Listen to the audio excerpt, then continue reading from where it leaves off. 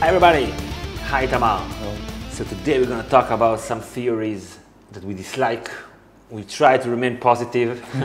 We had 2 videos about theories that we like. Now let's talk about theories we do not like. I really don't like the theory that says that Tyrion is actually a Targaryen. Right, but he has these dreams about dragons. And he has like one eye, then one purple eye or whatever. Right, and he can ride a dragon. That can be awesome. Yeah, but in terms of his character, it will be very, very, very disappointing because Why? his main issue is like his struggle within his human heart or whatever, the struggle of his human heart between itself is with his relationship with his father, with his biological father. So he's not his biological father. That can be interesting, no? Yeah, but the interesting part of it is that his father rejected him because of his dwarfness or whatever. Lannisterness. Lannisterness. So if it will be true that he's not a Lannister, story-wise it will be very disappointing because exactly because Tywin really hates Tyrion because Tyrion is his true son. This dwarf, un-Lannister fellow, ugly fellow, is his true heir and son. Exactly. I see Tywin in this dwarf, that's why I hate this dwarf. And if it's like, yeah, I hate this dwarf because the king raped my wife, right? It will be like, yeah, it's too easy. Okay, yeah. Why not say it? Why not say it? And just they both. Why keep it a secret? And not only are they similar in the ways they approach business, the business of governing, they both like whores. Right. Okay, I got one that I don't like. You might have heard about it. It's a theory that goes that Westeros and all this world of A Song of Ice and Fire is a post-apocalyptic sci-fi universe that is not... Wait.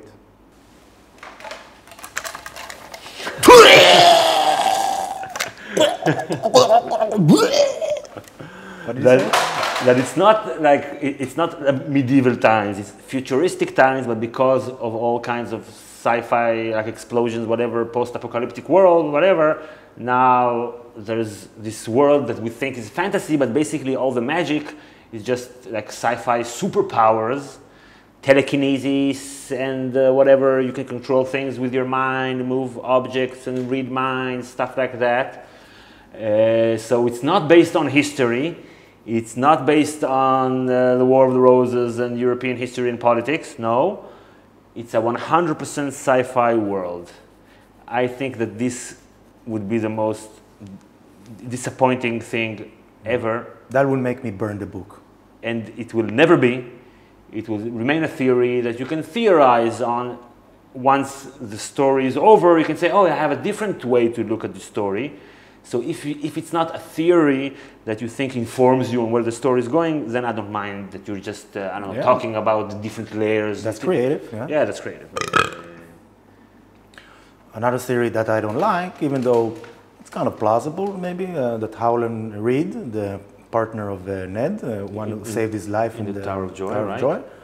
And the father of Jojen and Mira Reed. Yeah. There's a theory that says that he's actually the High Sparrow. Okay, why do you dislike this theory? I think it is like will be like boring, like a gratuitous shock. Like, so he's the Howland. How that exactly adds to the story? Like it adds like a different layer that is not really necessary because the High Sparrow is like a really deep character in his own. It doesn't add a layer; it takes off a layer. It's more interesting if the High Sparrow got there in some way that is compelling and engaging, like we saw on the show. Yeah, and real, you know. Yeah, he was like a merchant, and then he changed by someone who disguises himself as this religious for what he thinks in advance that Cersei will give him weapon and to fuck the Lannisters and. No, it's not. It's boring. Yeah, it's boring. boring. So it will never happen. No, I don't like it. There's this theory that Roose Bolton is actually an undead. This is why leeches take his blood, and this is medieval medicine. What do you mean? Leeches and blood. This is medieval medicine. Yeah, but like he has to change his blood because he's an undead, and this is why he's pale. He's in the north. There's not a lot of sun there. Okay. Next theory. Okay, so another theory that I don't like is that Euron is actually the same person as Daario. What?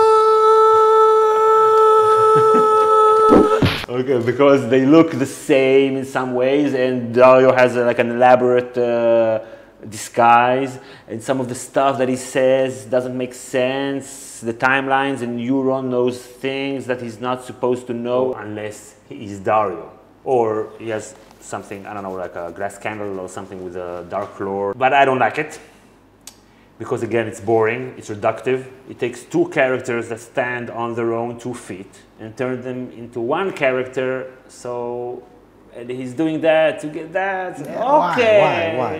okay. Why? I don't like these theories. No.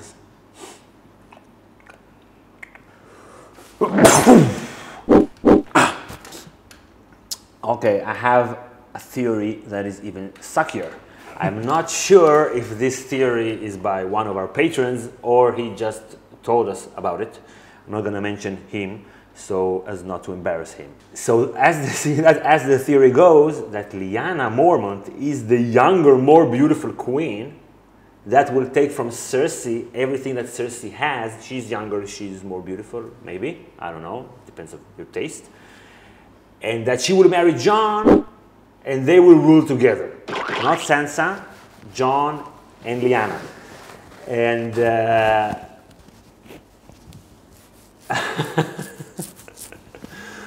and of course, it's not very interesting that the story, the mystery, who will sit on the Iron Throne, who will sit on the throne, who will win the Game of Thrones?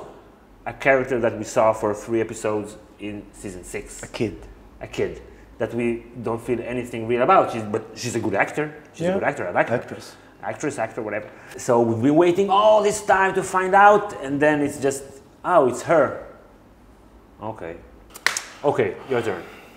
Another theory that I dislike, I saw it somewhere on the internet, on the web. You see all kind of crazy stuff over there. This theory says that Robb Stark is actually Brandon Stark's son.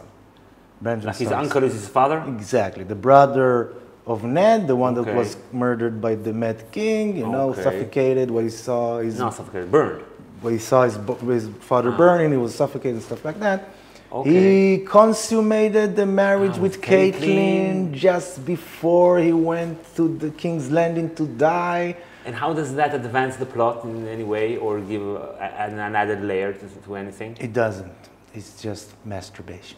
Okay, so, but I have an even bizarre theory that I looked up on the web. I had to look up like wild theories that I think are stupid. So this theory says that Dany is not the daughter of the Mad King, but she's the daughter of Barristan Selmy, right?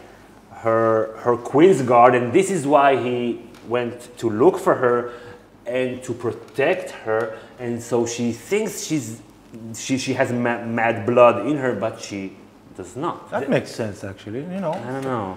Barristan Selmy, you know, was close to the king. He was? Yeah. So maybe someday, you know, the queen asked him to fix, I don't know, the sink or something, the privy.